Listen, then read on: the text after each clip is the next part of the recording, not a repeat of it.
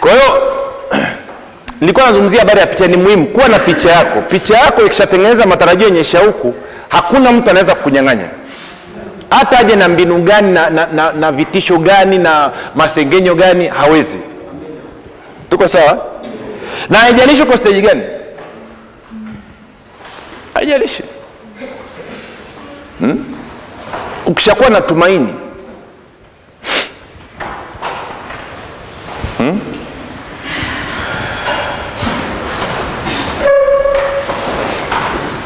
kwa anasema kwa imani tunafahamu kwamba ulimwengu uliumbwa kwa neno la Mungu.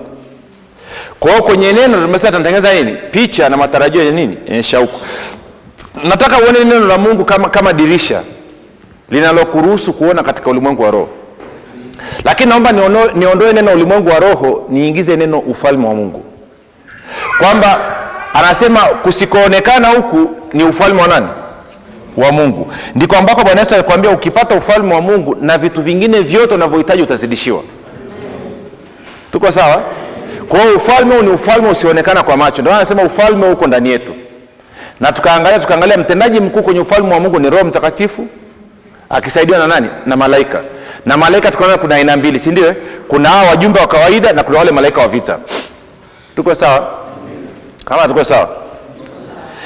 Na unajua tujui tu, saa nyingine tujui mamlaka tulionayo. Nakumbuka sikumbuki 2010 na ngapi.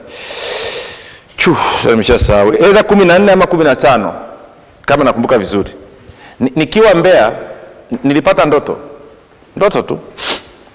Kwa ajili ya ndoto niko mahali, alafu nikiwa mahali ghafla wametokeza. Sasa naona watu wazungu wameshiba, lakini wamevaa kizamani. Unajua kama askari wa Kirumi, vigauni vile. Alafu naangalia wanapigana. Sawa? Sasa wanapopigana yani kwa namna moja nikaekewa kujua ndani kwamba mmoja ni Gabriel. Sawa? Na nilipomwangalia kwenye akili yangu tayari naniambia kwamba huyu si wa vita. Kwa hiyo vita haiwezi. Ndio wale unaona kwenye Danieli kwamba sasa nikazuiwa na mkuu kwa sababu yeye sio mpiganaji, yeye ni messenger. Na umo kwenye ile ndoto nikasema Gabriel stop. Ikabidi wote waache. Alafu yule alikuwa akipambana naye akaanza kupanika akasema sio mimi ni yeye, ndo anaanza kujitetea. Hiyo ndo mamlaka ulionayo. Hamtaki tena, haina shida.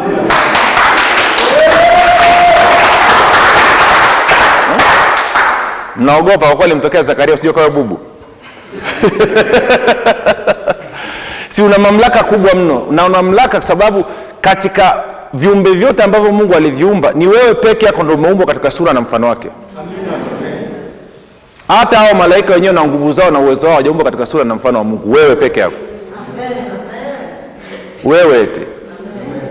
Najua mjanisikia mimi ni wewe.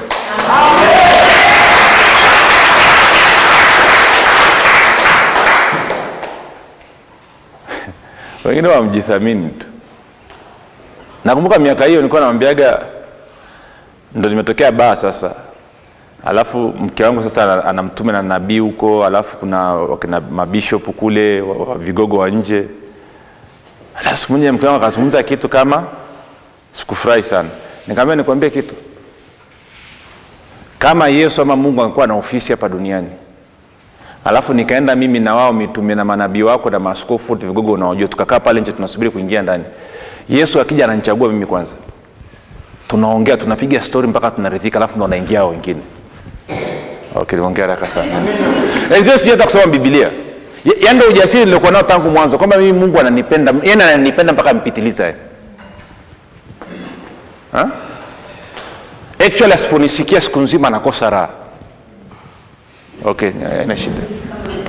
Asante, mwingine ameona. Hallelujah. Wewe ni special. Amen. Kwa hiyo ni ufalme wa Mungu unaoonekana. Kwa neno wengine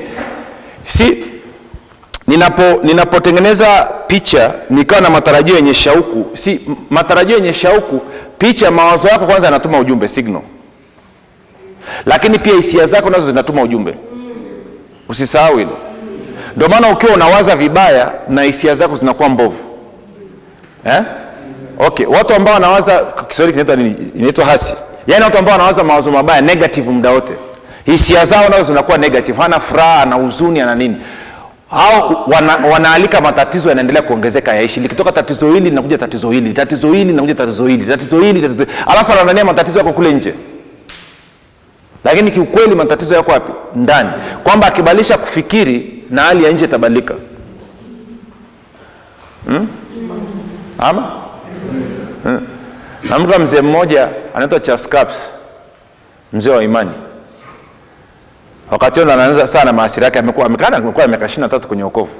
23 20 ngapi. Alafu mambo yamwendea vibaya kweli, alikuwa ni mkulima, analima pamba. Naona? Akasema kila kitu kinaniendea vibaya. Hii pamba anapanda tu. Lakini nikipanda utaona itaanguka barafu hapa, itatoka mbegu hata moja. Na ni kipindi cha jua. Alipopanda ikaanguka barafu. Mashamba yote na la kwake. Akaenda akachukua mkopo tena, akaanza kulima. Wakati anasema napanda lakini najua mvua itanyesha ya kutosha. Kwa hiyo yani italoanisha mbegu alafu haitatosha kunyenyua. Kwa hiyo itaharibu. Ikawa hivyo hivyo. Sasa mwingine akapanda akasema napanda lakini najua vikianza kutoka tu watapita wadudu, watamaliza shamba lote. Yani wakapita wadudu. Bali wakutana na mtu kwenye kitabu cha Kenneth Hagin, akaambia ukifikiri vibaya utaamini nini? Vibaya. Na ukiamini vibaya unapata matokeo nini? Vibaya. Si kitu cha kwanza unachotakiwa kurekebisha wakati una changamoto na matatizo ni kusimamisha mawazo yako unavyowaza. Ndio anasema acha mawazo yako. Yaani ndio hatua ya kwanza kabla hata hujawekewa mkono na mtu yote. Vinginevyo utawekewa mkono mpaka utaota upara. Muongea haraka sana.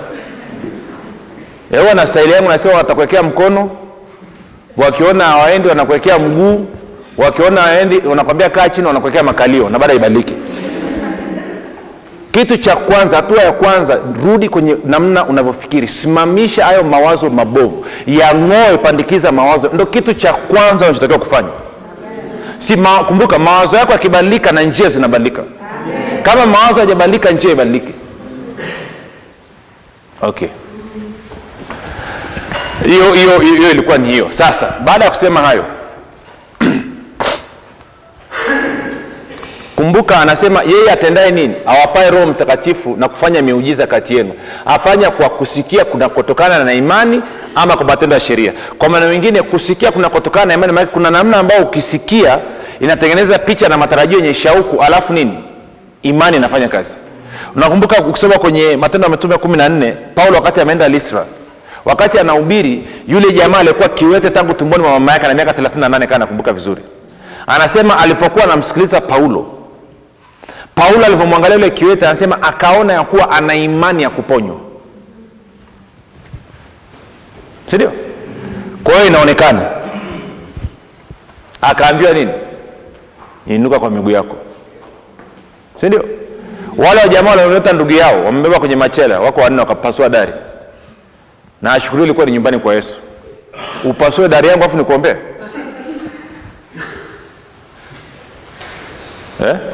Tungekaa na karatasi, kalamu na kalkuleta, tungeta na fundi.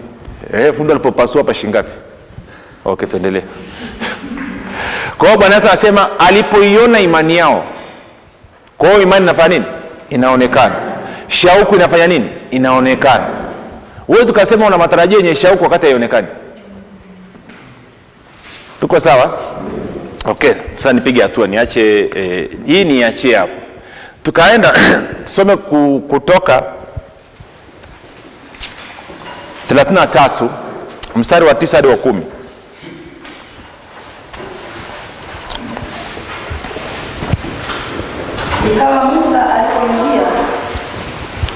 Ikawa Musa alipoingia humo hemani, ile nguzo ya wingu ikashuka, ikasimama mlangoni pa ile hema. Naye Bwana akasema na Musa. Sawa. Alafu kienda mstari wa 12. Mstari wa 12 anasema, Musa akamwambia Bwana, angalia wewe waniambia wachukue watu hawa, nao haukunijulisha ni nani atakayemtuma pamoja nami. Ni nani atakayemtuma pamoja nami? Lakini wasema na kujua jina lako, nawe umepata neema mbele zangu. Okay. Kwenye wingu la utukufu ndipo ulipo nini? Uwepo, uso wa nani? Wa Mungu. Si ndio? Sawa si sawa? Tukienda kwenye Ezekieli 39:29 anasemaje?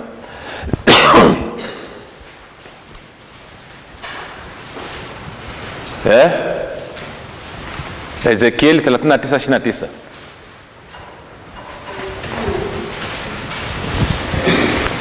Wala sitawaficha uso wangu tena. Kwa maana nimemwaga roho yangu juu ya nyumba ya Israeli. Okay.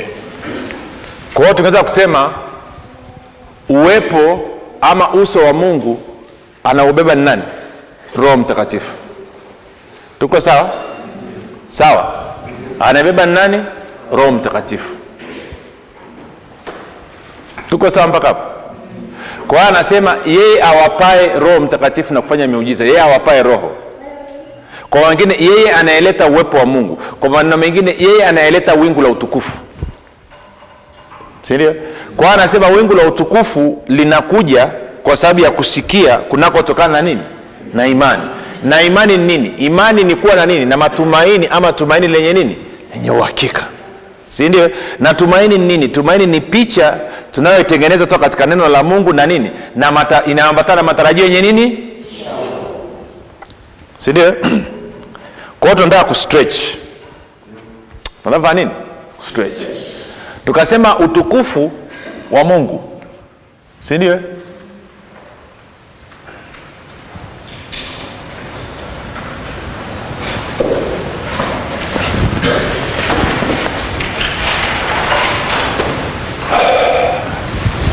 Utukufu wa Mungu ni kila kitu alichonacho nani? Ama alichonacho ni kichaka na vile alivyo. Si ndio? Ambapo pia tukasema kufuatana na maelezo ya Mungu ni kwamba ni wema wote wa nani? Wa Mungu. Wema wote wa nani? Wa Mungu. Sawa? Sawa si sawa? Na akasema kila mwenye mwili, kila mwenye nini? Mwenye mwili atauona utukufu wa Mungu.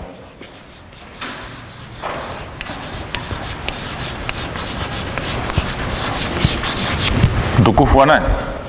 Wa Mungu. Sawa? Kila mwenye mwili atauona utukufu wa Mungu. Isaya 40:5. Sawa? Kwa hiyo tukasema utukufu unaonekana.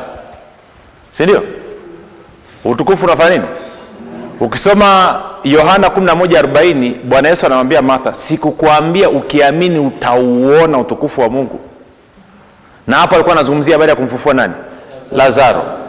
Lakini pia tunafahamu kwenye harusi ya Kana Galilaya alipotengeneza mvinyo, si ndio? Nadhani ile Yohana 2:11 Biblia inasema huu ndio ulikuwa mwanzo wa Yesu kuonyesha utukufu wake na wanafunzi wake wakamwamini. Si ndio? Tunafahamu pia yule kiwete alipooza alipoitwa na rafiki zake wanne, alipoambiwa inuka chukua godoro lako uende, akainuka. Biblia inasema watu wote wakamtukuza Mungu. Sawa? Tuko sawa? Kwa hiyo utukufu unaonekana na kiukweli kabisa ukisoma habari ya utukufu kwenye Biblia mara nyingi zaidi amezungumzia kwenye habari ya ishara, maajabu na miujiza, kwa maana uponyaji na kadhalika, kuliko bling bling. Yaani kwa maana nyingine utukufu umezungumzwa zaidi kutokana na matendo makuu ya Mungu kuliko kuwaza kwamba ni kimulimuli. Na tuko sawa? Tuko sawa. Kwa hiyo jana tukasemaje? Tukasema ili wingu la utukufu lije tunafanya nini? Tunapomsifu Mungu, tunamsifu Mungu kuhusu nini? Kuhusu matendo yake makuu. Tunaposifu, akiitikia, akija, tunaingia kwenye nini? Kwenye kuabudu. Na kuabudu maana yake nini? Tulisema sifa ni kutambua matendo makuu ya Mungu, na kuabudu ni kutambua uwepo wa Mungu. Kwa hiyo tukawa tunaposifu tunampa Mungu nini? Dhabihu. Si ndio? Na akasema zamani walikuwa wanatoa madume ya ng'ombe, siku hizi tunamsifu kwa maneno, matunda ya midomo yetu. Kwa hiyo sifa zetu zinapokuwa zimenoga kwake, Mungu anaitikia. Dhabihu ilikuwa inapokelewaje? Kwa moto. Kwa hiyo anashuka kwa moto na utukufu wake, alafu si ndio? Kwa hiyo naona sisi tukiingia kwenye sifa inayotoka kwenye vilindi vya moyo wetu, si ndio? Ikamfurahisha, ikawa ni manukato, harufu ya manukato mzuri, wanaume wakiwa wamenyanyua mikono juu wanamshangilia, akishuka anashuka na utukufu wake. Utukufu wake ukija, maana yake ni kwamba ni kila kitu alichonacho Mungu. Kwa maana mwingine tunaweza kusema kwamba utukufu ni nini? Utukufu ni mbinguni hapa duniani. Hapa wapi? Hiyo sentensi inaeleweka maeleweke? Ufalme wako uje, mapenzi yako yatimie hapa duniani kama ilivyo wapi? Mbinguni. Kwa hiyo kwa wengine utukufu wa Mungu unapokuja ni mandhari, ni atmosphere of heaven, ni mandhari ya mbinguni. Unafahamu mbinguni hakuna wagonjwa. Mbinguni hakuna maskini. Mbinguni hakuna wanaodaiwa. Si ndio? Ama mbinguni hakuna wenye njaa. Mbinguni hakuna waliolaaniwa. Tuko sawa? Kwa hiyo ina maana utukufu wa Mungu unapokuja, maana yake ni kwamba ni mandhari, ni mbingu zimevamia nini? Nchi. Na mbingu inapovamia nchi, usisahau kitu kimoja, swala la muda linaondoka. Mbinguni hawana muda. Si ndio? Actually ukimfuata sasa hivi ukaenda kwa mtu kama Paulo ama ukaenda kwa mtu kama Petro, alafu kamuuliza mbinguni likuja linasema ndo nimefika tu. Nimeongea haraka sana. Sisi huku chini ndo tuna muda. Wao ndo kwanza wamefika yani. Maana yake hamna muda. Muda tunao sisi. Ndio maana Mungu anakaa kwenye umilele. Ndio maana anasema na uzima wa milele ndio huu, wakujue Mungu wa kweli wa pekee na Yesu Kristo. Ukianza kukubaliana na uzima, especially message ya life and immortality, maana yake unaanza kutoka kwenye kukaa chini ya muda, unaanza kuwa juu ya muda. Kwenye umilele maisha tuletea ufalme wa Mungu, hakuna majira na nyakati, hamna season. Tuko juu ya. Shida tu ni kwamba akili zetu zimekataa kukubali. Ndio maana anasema yeye aliyezaliwa kutoka juu yuko juu ya nini? Hatuko chini ya hii kitu.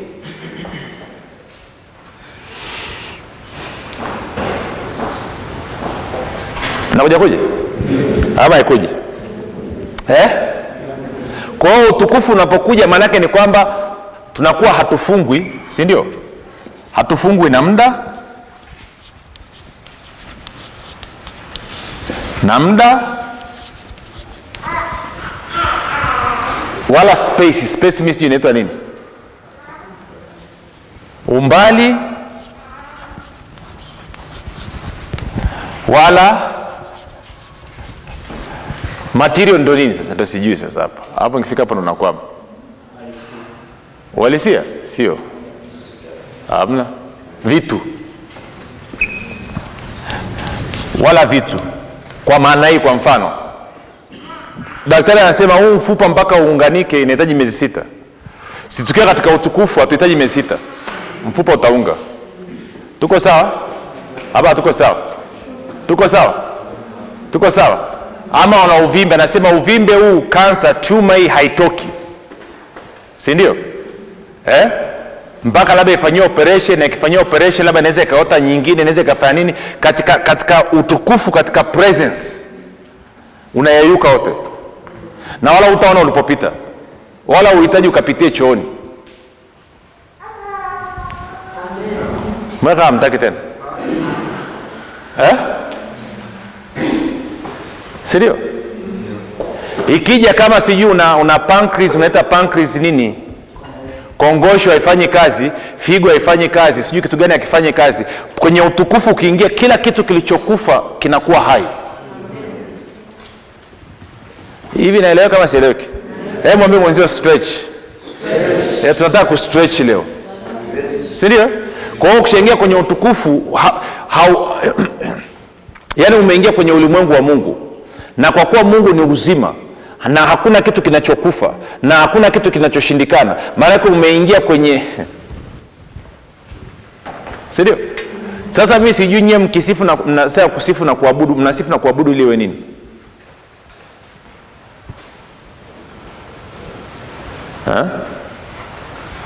Ili iweje? Mnasubiria neno ama kutoa sadaka?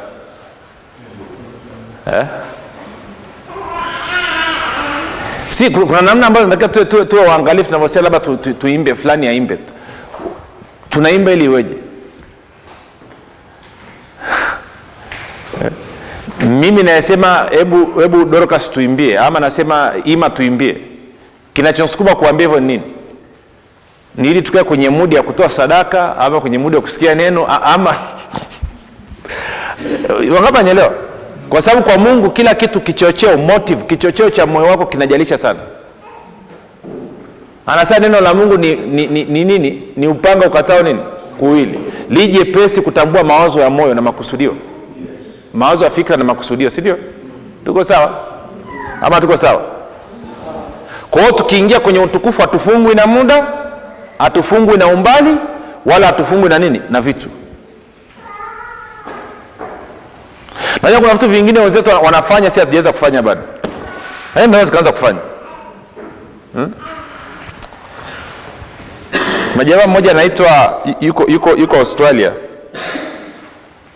Akiwa Uingereza akutana na dada mmoja. Alafu dada akamwambia, aisee, ndugu yangu Afrika Kusini ni mgonjwa na kansa. Wamempa wiki moja tu wanamzika. Akasema hamna shida, hebu tuombe. Alafu kitu jamaa alichofanya ni kwamba kwa roho yake akatoka kwenye mwili, akaenda mpaka Afrika Kusini ndani ya ile nyumba, akaenda akamwombea yule mama akapona, alafu akarudi kwenye mwili. Akamwambia mpigie simu dada yako amepona. Unajua nimeongea haraka sana, haina shida.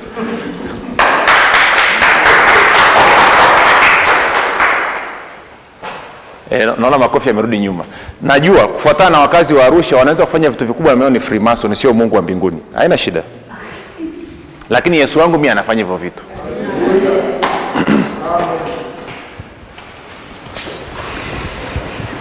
Tena kuna nani mmoja sijui nitaambia Neema tutafute. Mtumishi mmoja anaitwa Bruce kuja kumbuka jina la pili. Bruce nani tena jamani? Bruce Allen au Allen Bruce. Iko picha yake moja alikuwa anahubiri kama hivi. Roho yake kawa imetoka kwenye mwili imeenda nchi nyingine kuhudumia, lakini anaendelea kuongea hapa. Alafu na mtu alikuwa anapiga picha. Kwa hiyo ukiangalia ile picha ya mwili wake unaona nyuma yani, kwa sababu roho haipo. Transparent mwili yani unaona. Okay, ina shida. Nitaambia tutafuta mtaona, haina shida. Ili mjue haya mambo yapo. Hii majana hizo unajuaje haya mambo? Nikamwambia namfuatilia mpenzi wangu jamani. Kwa hiyo popote anapoenda anataka kujua anaendeleaje. Hawa vipi?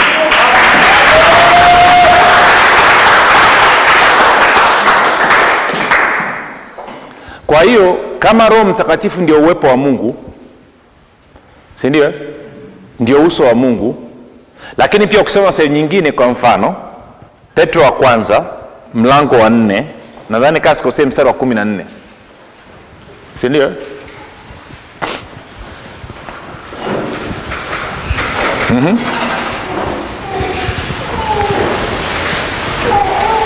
Mambo ambayo wao huona kuwa ni ajabu na Petro wa kwanza mlango wa 4 mstari wa 14. Mnaonia kwa ajili ya jina la Kristo ni heri yenu. Kwa Roho utukufu na wa Mungu anawakalia. Kwa anasema mkilaumia kwa ajili ya Kristo heri yenu, kwa kuwa Roho wa nini? Wa utukufu na wa Mungu anawakalia. Kwa hiyo Roho Mtakatifu ni roho wa nini? Wa utukufu. Yeye ndo anayebeba nini? Utukufu. Akiingia mahali utukufu unafanya nini? Umeingia. Si ndio? Okay, twende Warumi 8:11 anasemaje? Tunataka tuanze kustretch. Na kada dakika 20 hivi tunaanza kustretch. Sharp. Warumi 8:11 ikiwa lakini ikiwa roho yake yeye aliyefufua Yesu katika wafu anakaa ndani yenu. Yeye aliyemfufua Kristo Yesu katika wafu atadumisha na miili yenu iliyo katika hali ya kufa kwa Roho wake anayekaa ndani yenu. Kwa aliyemfufua Yesu ni nani? Roho Mtakatifu. Tuko sawa? Twende Warumi 6. Anza mstari wa 3. Amfahamu ya kuwa sisi sote tuliobatizwa katika Kristo Yesu tulibatizwa katika mauti yake. Basi tulizikwa pamoja naye kwa njia ya ubatizo katika mauti yake. Kusudi kama Kristo alivyofufuka katika wafu kwa njia ya utukufu wa Baba, vivyo hivyo na sisi. Kristo alifufuka kutoka katika wafu kwa njia ya utukufu wa nani? Na huyo utukufu wa Baba ni nani? Roho Mtakatifu. Kwa hiyo Roho anapokuja na utukufu unafanya nini? Utukufu unakuja, si ndio? Na Roho alipo utukufu upo. Kama utukufu upo, maana yake ni kwamba hatufungwi tena na muda, umbali wala vitu. Mbona mnielewi? Si ndio? Ndio maana unaweza kaombea mtu ile katokea kwenye mfuko wake wa suruali. Hapa kwenye pochi. Si ndio?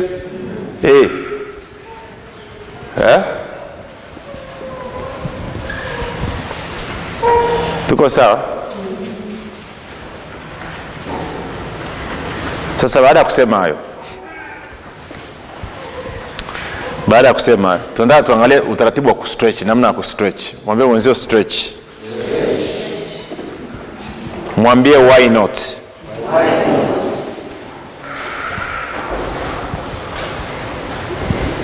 Isipotokea, so what? Sidio? Isipotokea, so what? Okay, sio form lakini ni vitu viwili vitatu vya kutusaidia. Sawa? Kitu cha kwanza, si ndio?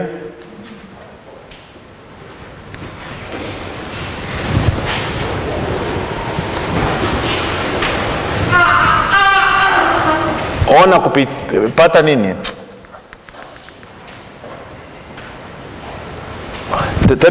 Twende Marko 11.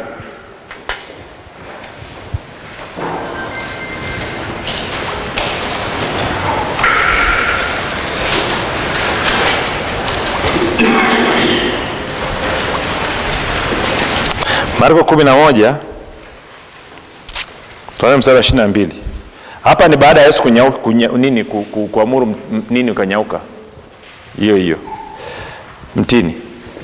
Yesu akajibu akawaambia, muaminini Mungu. Kwa Kiingereza anasema have faith in God. Tafsiri nyingine zinasema have faith of God. Kuwa na imani ya Mungu. Alafu anasema amin nawaambia, yeyote mtakayewaambia mlima huu ng'ooka ukatupwe baharini, wala asione shaka moyoni mwake, ila amini kwamba hayo asemayo yametukia, yatakuwa.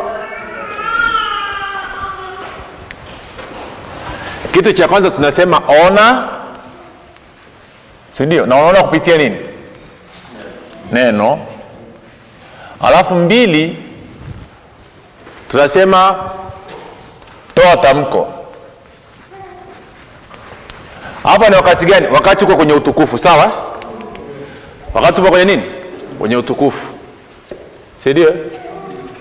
Na saa nyingine ukitoa tamko unaweza alafu mstari anasema yeyote atakayewaambia mlima huu ng'ooka ukapande baharini, asione shaka moyoni mwake, ila amini yasemayo yametukia, atakuwa yake. Alafu mstari anasema kwa sababu hiyo yeyote muombayo mkisali, aminini ya kwamba mna, si ndio?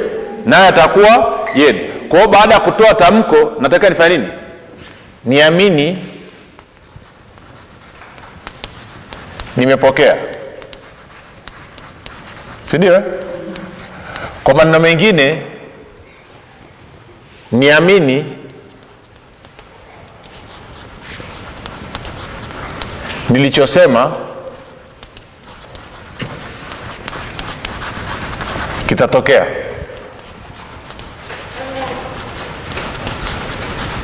Sawa? Sawa si sawa? Sawa si sawa? Alafu 4, tazama, look.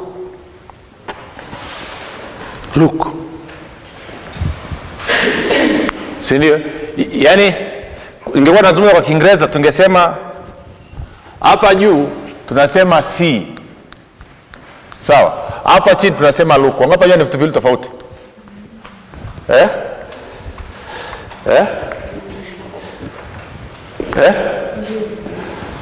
Moja, tukisema si maana yake ni kama vile naangalia ni ya bahati mbaya imetokea, sijakusudia.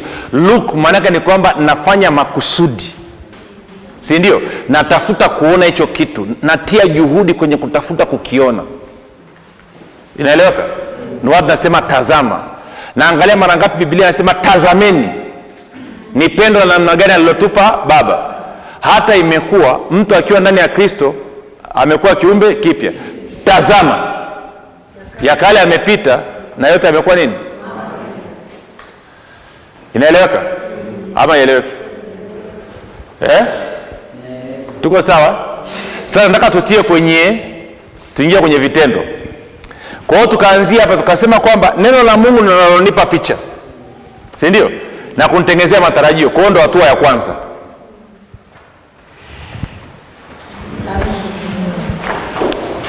Sawa? Hapa si sawa?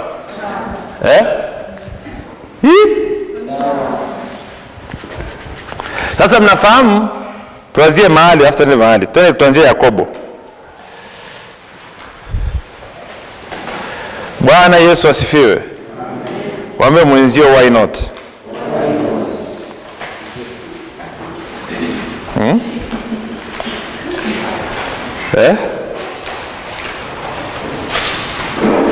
Isipotokea so what?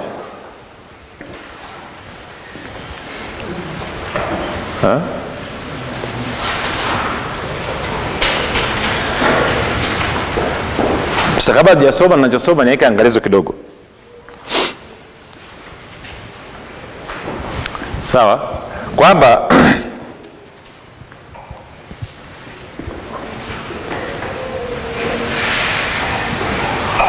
ukisoma mistari mingi tu, kwa mfano Mambo ya Nyakati wa kwanza mlango wa 28 mstari wa 9, nadhani na Yeremia 17 kama sikosei mstari wa 10, ukasoma na Waebrania 4:12-13, Biblia inasema Mungu anachunguza moyo na fikra, kutambua mawazo. Sasa nikwambia kitu kimoja, chochote ambacho mimi na wewe tunakifanya, sawa, kichocheo chetu lazima hiyo mambo mawili. Moja, kuufunua upendo wa Mungu, sawa, na mbili, kumletea utukufu. Nakuja kuja.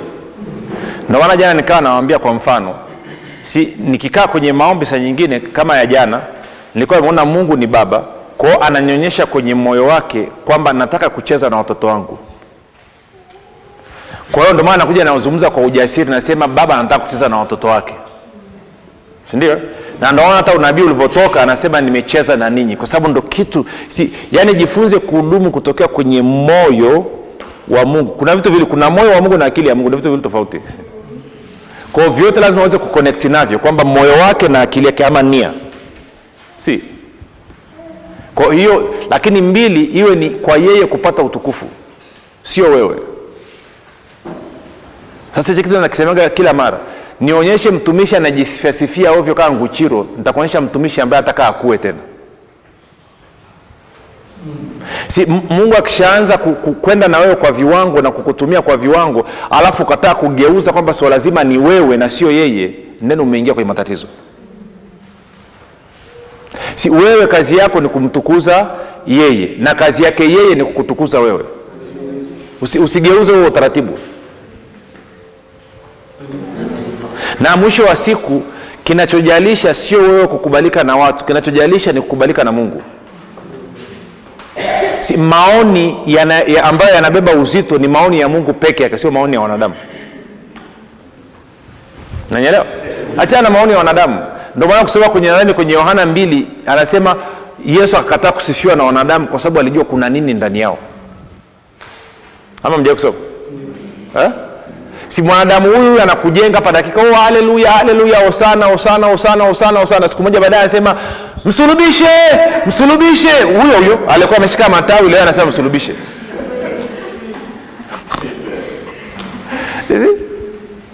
Kwa hiyo jifunze kwa hiyo chochote unachokifanya kisisukumwe na watu. Chochote unachoona najaribu kukifanya hapa ni kwa sababu either nimesoma kwenye neno, ama nilisikia mtu anatoa ushuhuda mahali ikanivutia, nikaenda nikasoma kwenye neno, nikakuta neno linanihakikishia kwamba na mimi naweza nikafanya hivyo. Kwa hiyo nafukuzia kwa sababu baba inaanza kuja. Okay, na niliwapa mfano mmoja, sikumbuki lini hapa. Nikamwambia nilipitiaga wakati fulani changamoto ya kulipa kodi ya nyumba. Alafu baadaye tukalipa, alafu tukawa tuna hela fulani, mke wangu akaja na wazo kwamba tukajenge nyumba kwenye kiwanja kimoja hapo cha kwetu.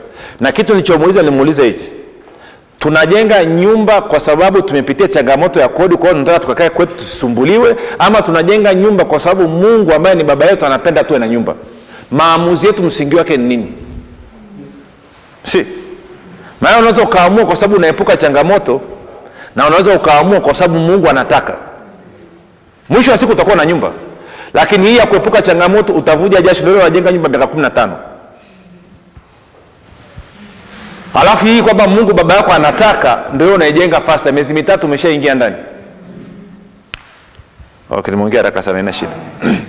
Kwa hiyo vyote tunavyotaka kuvifanya hapa ni hivyo. Kwa hiyo tukitaka kufukuzia, kuna vitu vingine tunataka kufukuzia tuone. Unasema sasa inasaidia nini mwalimu? Kwa mfano ikitokea labda Mungu amemwaga vumbi la dhahabu, wote tukawa dhahabu, inamsaidiaje mwanadamu? Na mimi nitakuja swali langu lile. Baada ya Yesu kunyausha mtini ilisaidia nini watu? Si alilaani mtini, ilikusaidia nini?